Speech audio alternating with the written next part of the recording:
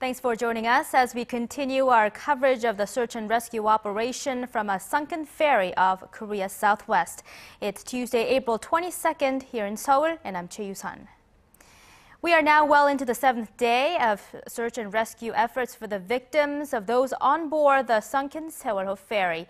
The death toll continues to rise, but no news of survivors. We go live now to our Ji Myung-kil standing by at Paengmok-hang Harbor, just 20 kilometers away from the accident site.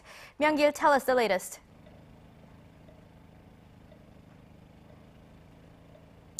Yes, Yousun, the death toll exceeded 100 today, with that the atmosphere at the Paengmok-hang Harbor has become even grimmer. Family members of the missing who have been camping out here at harbor have been gathering around the list of victims, trying to match their descriptions with their loved ones. Parents broke down into tears when their child's body was confirmed.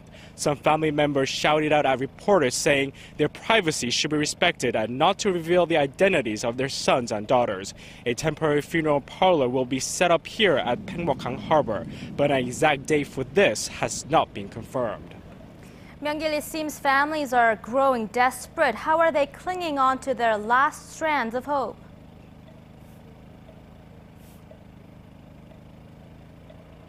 Yes, Yousun, the families around here at the Paengmok-hang Harbor were a lot in despair as dozens of dead bodies were transported into the harbor. A mother who lost her daughter burst out in tears while she was attending a Catholic Mass. It seems many people were participating in religious activities, praying for their loved ones. Religious volunteers were here to help people in the time of need, to hopefully help ease some of their pain and sorrow. It's truly heartbreaking. I wake up in the middle of the night as the ferry disaster haunts me. The families of the victims say it's really good to have these kinds of religious services as we can pray and share our support.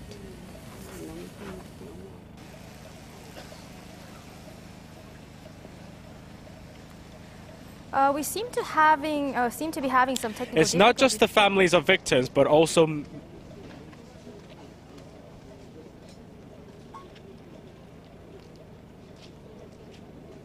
Myung-kil, go ahead. It's not just the families of victims, but also many others who have come to Paengmok-hang Harbor to share in the pain. This was Ji Myung-kil reporting live from Paengmok-hang Harbor. Rescue teams continue their painstaking search of the sunken Sewol-ho ferry for any signs of survivors. They focus their efforts on the 3rd and 4th floors of the ferry and believe most bodies will be found in the ship's cafeteria. And for more details, we go to our Kim Hyun-bin standing by at the Central Disaster and Safety Headquarters on Chindo Island. Hyun-bin, fill us in on the latest.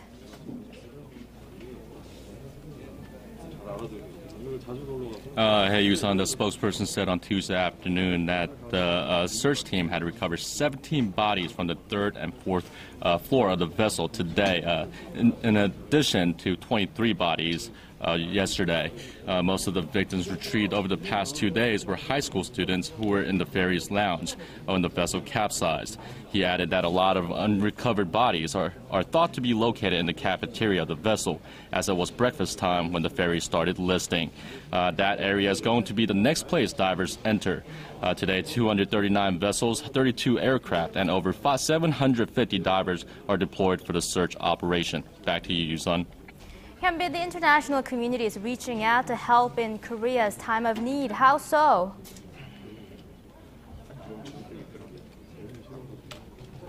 Well, the U.S. Defense Department said Monday that it will dispatch a Navy Savage ship to South Korea to help recover the ferry when the operations gets to that stage.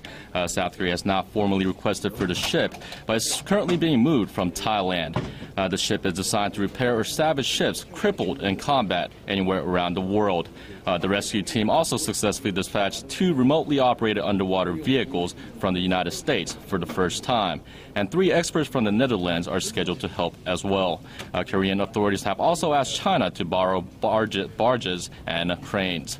This has been Kim Hyun-bin reporting live at Central Disaster and Safety Countermeasures Headquarters in Chindo. What happened on board the Sewol-ho ferry right before it capsized? Investigators are still trying to figure that out, but have unlocked one piece of evidence that may help uncover others. Kim Ji-yeon reports. For 3 minutes and 36 seconds after 8:48 Wednesday morning, the tracking record for the Sewol-ho ferry was apparently not connected and not providing information. But the Ministry of Fisheries has restored the record using data from the Mokpo Automatic Identification System-based station. It shows nothing in the first 36 seconds, and a ministry official said that the Sewol-ho ferry could have experienced a blackout during this time. They believe the AIS device might have been disconnected for that period of time, but restored later using emergency batteries. After that missing 36-second period passes, the tracking record shows that the Sewol-ho ferry has slowly started turning starboard and then abruptly turned 45 degrees. The official says the events probably unfolded after the ship veered suddenly. At the time of the accident, the ferry was traveling at a normal speed of 17 knots and was about to turn the stern 10 degrees, heading into a treacherous waterway. The Maritime Ministry added that they need to investigate further to see if the capsize was caused due to the reduced dynamic stability of the vessel. If there was an electrical blackout, it could indicate a defect on the ferry and another possible cause of the accident. Kim Ji-yeon, ARIRANG News. When the Sewol-ho ferry first ran into trouble, most of its passengers followed the instructions given to them by the ship's crew and stayed put inside the vessel. This piece of information has confounded foreign maritime experts who say that decision and the indecisiveness on part of the captain and crew likely doomed hundreds on board. Our Yoo has the details. Maritime experts described the announcements on the Sewol-ho ferry instructing people to stay in their rooms at the time of the accident as totally incomprehensible. In 99.9% cases, the crew is on top of it. They are well trained and they are able to evacuate the ship in plenty of time. The retired Commodore says it is unacceptable that the captain completely failed in his duties to take control during the crucial moments after the accident. Key decisions should be made within the captain's mind within 5 to 10 minutes. As soon as he gets a report from all departments of the ship and assesses how much damage is done to the vessel itself. Logs show that the captain of the Sewol-ho ferry, Yousun, delayed evacuation for at least 30 minutes after the ship began to capsize. Others say the announcement telling people to stay where they were actually made the situation worse. Mario Vittone, a former U.S. Coast Guard maritime accident investigator, says if those announcements were not made, the passengers would have gone to the deck to see what was going on. Thad Allen, the former head of the U.S. Coast Guard, also says common sense dictates that when a situation is deteriorating, the crew needs to give up on trying to save the ship and pour efforts into saving the passengers. Yoo-rian, ARIRANG News. The cause of this tragic sinking is currently under investigation. The possibility of the ferry hitting a submerged rock or drastically changing direction at an angle of over 90 degrees has already been ruled out. The focus now shifts to the structure and the loading of the vessel. And for more on this, we now connect to our Song Ji-sun standing by at the news center. Ji-sun, what's the latest evidence that's telling us what happened to the vessel? Well, Yousun, it turns out that the revenue from shipping cargo was a cash cow for the company, which was suffering from operating losses in the slumping shipping industry. According to an audit report of Cheonghae Marine Company, its cargo profits continue to rise, eventually exceeding passenger shipping revenue. That amounted to some $19 million in 2013, up more than 70% from 4 years earlier. On the other hand, revenue from transporting passengers had been dropping. Tourism experts say it has to do with the recent rise in low airfare operators that now fly from most major cities on the peninsula to Jeju Island. Cheonghae had been operating 4 lines, 2 of which had been traveling between Incheon and Jeju Island. All of the company's operations, however, have been suspended since the Sewol-ho ferry disaster last week. Prosecutors have imposed travel bans on 30 additional officials related to the Cheonghae Marine Company, and the Oceans Ministry is currently looking into revoking the ferry operator's shipping business license. Well, aside from the commercial cargo, water was also a critical factor in the sinking, apparently. How so? For that, let's take a look at the layout of the Sewol-ho ferry on the screen. If you look at the structure of the ship, the lowest level houses the engine and the ballast tank, where water for balancing the vessel must be loaded before departure. The company had expanded its cabin capacity to allow for more passengers, and authorities have approved that renovation under one condition, that the company increase the amount of water in the tank to secure its balance. The Sewol-ho ferry can only load cargo of less than 1,000 tons and must load balancing water of 2,000 tons due to renovations which elevated the ship's center of gravity by half a meter. Now this, according to inspection data released by opposition lawmaker Ji Myung-kil today. But over 3,600 tons of cargo, including 180 vehicles, were on board the sunken ferry. Whether the operator abided the recommendation is now under question, since more water on board means more fuel is needed for the 6,800-ton vessel. And fuel, of course, costs money, and it's not a stretch to think the cash-strapped company may have cut corners to maximize its profits. Another piece of evidence that supports this theory is that the ship sank upside down, suggesting there was more air in the bottom of the level than the water in the ballast tank.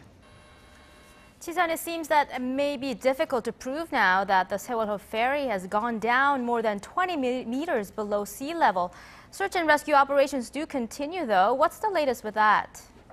And for that, take a look inside the cabin of the ferry, where rescue teams are now focusing most of their efforts. The third and fourth floors are where the most passengers were expected to be present at the moment of the accident, between 8 and 9 a.m. last Wednesday morning, as it was breakfast time. Divers are also searching the fourth floor of the ferry, where the cabins for most of the Danwon High School students were located. But at this point, the vessel lies at an almost 90-degree angle from this floor plan after sinking upside down to touch the ground underwater. Meanwhile, a Navy UD team member who participated in the rescue operation is being treated for the symptoms of diver's disease, which include temporary paralysis and an extreme headache. He's recovering in a decompression chamber at the moment. Back to you. The Sewol-ho ferry disaster has raised serious questions about safety awareness here in Korea. Authorities have vowed to punish those responsible for the accident to the full extent of the law. However, records show that in Korea, those who violate maritime regulations often get away. Our Connie Lee has more. Coast Guard officials flip over a boat after knocking on it in search of survivors. 7 crew members were found dead in this hit-and-run accident. This happened last year in March in the same waters where the Sewol-ho ferry incident took place. And just about 2 weeks ago, authorities caught 6 crew members under the influence of alcohol, steering a boat in the waters around Korea. But even out of the sea waters, more trouble. Last month, authorities found 17 sailors steering ships with illegal licenses. In the past 5 years alone, here in Korea, about 600 people were found dead or missing from maritime accidents, most of them caused by human error. From 2009 to 2013, there were about 1,400 accidents at sea. And out of those, 82% were caused by the crew. Safety violations and negligence were the cause for most of the accidents. Regardless, in those cases, the penalties for the crew would be considered light by most. Most of them were let off with just a warning, while others were suspended from work. Not a single one of the crew members had their licenses revoked. Year after year, light punishments for the many accidents in Korean waters. And now, with Korea's biggest maritime accident in decades at the fore, questions are being raised about whether it's finally time to take sea safety more seriously. Connie Lee, ARIRANG News.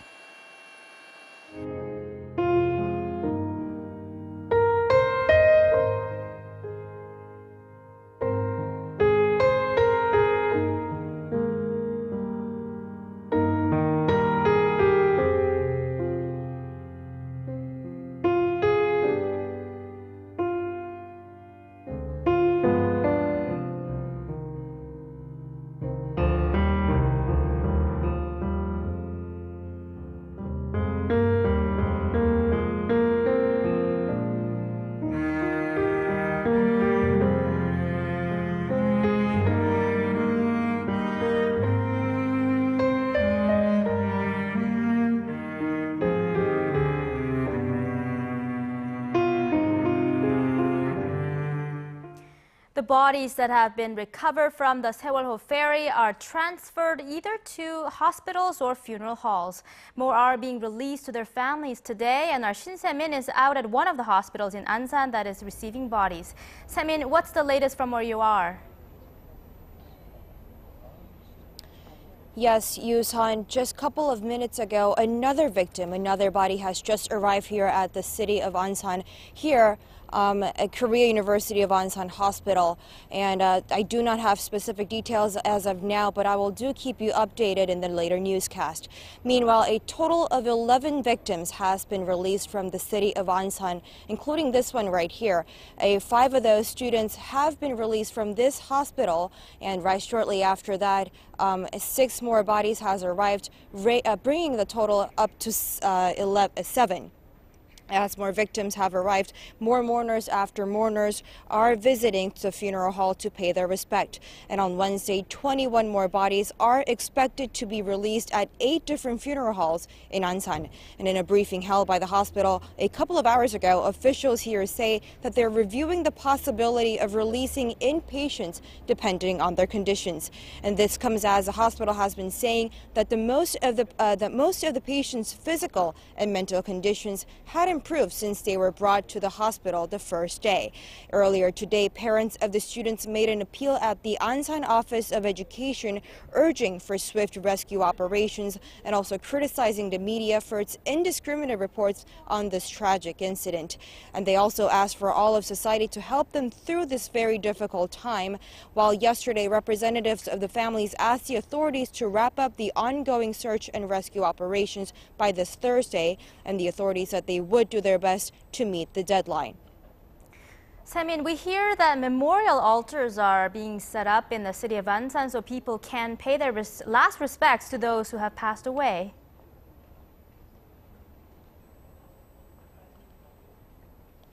Yes, that's right. A temporary altar for the Tanon High School students and teachers is expected to be ready for tomorrow morning, sometime around 9 o'clock. A memorial altar is still in the process of being set up here in the Ansan Olympic Memorial Hall, about just 10 minutes away from this location. And friends and families and relatives will be able to pay their tribute to those who have passed. And as the families of the victims wish to hold the memorial altar for all of those who have passed from the accident, the city of Ansan said Tuesday that they have decided to build a memorial altar at the Hwarang Recreation Park for all of those who have lost their lives from this incident. And not only here in Ansan, but also in the city of Incheon, from where the Sewol-ho ferry left the shore, another group memorial altar will be set up at the International St. Mary's Hospital, which is where 7 other recovered bodies are being held. And that's all for now, and this has been Shin Se-min reporting live from Korea University Ansan Hospital. Korean celebrities are doing their part to help the victims of the Sewol-ho ferry disaster. LA Dodger pitcher Ryu Yeon-jin is one of them. He held a special autograph session, proceeds all going to the survivors and families of the deceased. Our Kim Min-ji has the details. A long line of baseball fans gather in front of Dodger Stadium in Los Angeles, where pitcher Ryu Yeon-jin is signing autographs to raise funds to support the victims of the Sewol-ho ferry disaster. Korean-American fans who took part in the event said they wanted to help out in any way they could. It's sad and very depressing. It must be a hard time, but I hope the families do not lose hope. It was a sentiment shared by all who were there. Just devastation towards the families, especially when you're talking about such young victims, high schoolers that were on that boat. It's very tragic. Ryu said that he was keeping up with the news out of Korea, adding that his thoughts were with the victims and their families. He also put up a sign on his locker that read "Sewol 4/16/14" in tribute. Ryu has already donated $100,000 through his HJ99 Foundation, earmarked for the Sewol-ho ferry disaster. I'm hoping for good news. Please take care. Other Korean celebrities have also been making donations. Figure skating star Kim Yeon-ah gave some $100,000 through UNICEF and tweeted that she prays for a miracle. A list of actors have also made contributions big and small, while some have delivered relief goods to the harbor and auditorium where families have been staying. And all this to express one message, that the families and friends of this horrible disaster are not alone in this very difficult time. Kim Min-ji, ARIRANG News.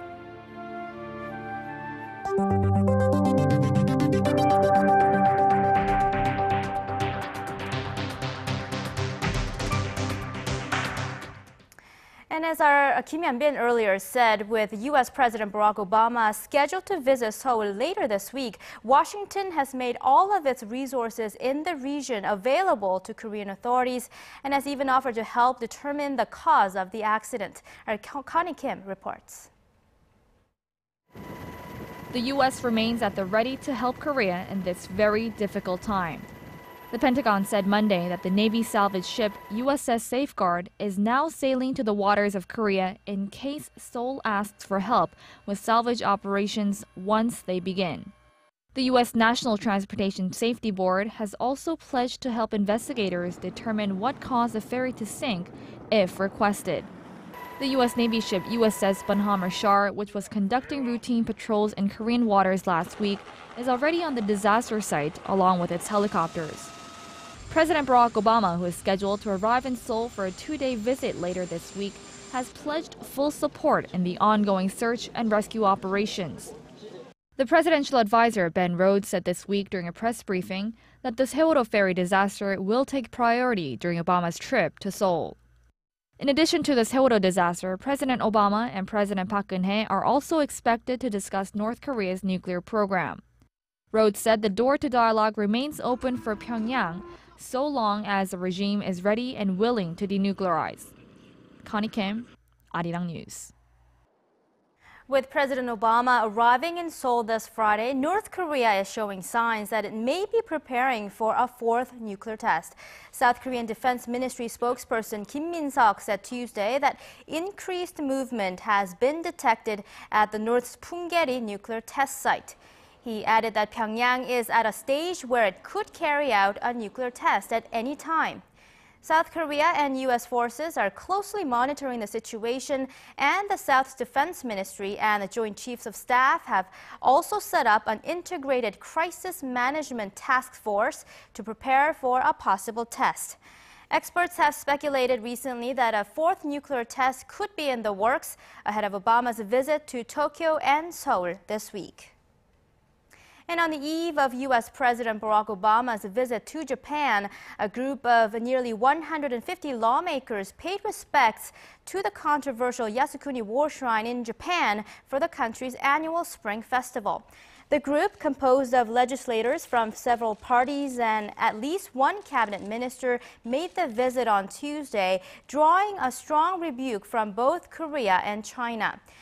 Korea's foreign ministry spokesperson described the trip as deplorable and an anachronistic act that undermines stability in the region. Japan's chief cabinet secretary Yoshihide Suga said earlier that the visits were an individual matter of personal religious freedom and not something the government should interfere with.